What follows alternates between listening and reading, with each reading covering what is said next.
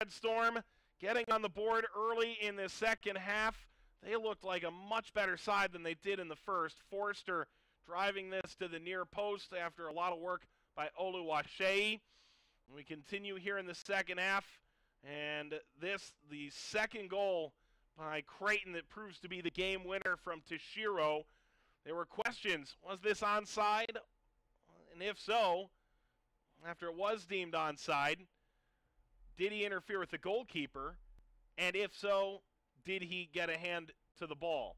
In all cases, it goes the Creighton direction, rightfully so, and it's 2-1. That goal came in the 71st minute.